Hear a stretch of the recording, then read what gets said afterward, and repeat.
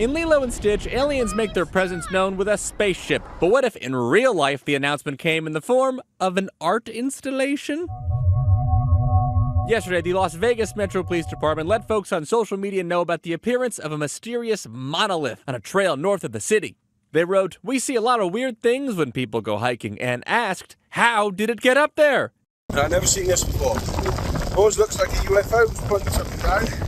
As you may know, this comes just 2 months after a man discovered another Washington Monument-looking thing in Wales, and he said there were no footsteps around it at all. What the heck is that? And in 2020, many similar-looking structures were found across the world, starting with this beauty in the desert of Utah. It was spotted accidentally by wildlife officials while they were counting bighorn sheep from a helicopter. Even going down there, they were nervous, like were they going to get teleported to another dimension or something? Upon closer inspection, this is definitely a human-made object. But could humans have then, in the coming weeks, also dropped off more mystery shapes in Romania, England, California, and Montana? Just kidding, that's from the movie Arrival. But some reports say that year there were around 24 discovered in just a few short weeks. I guess this is the thing now, right?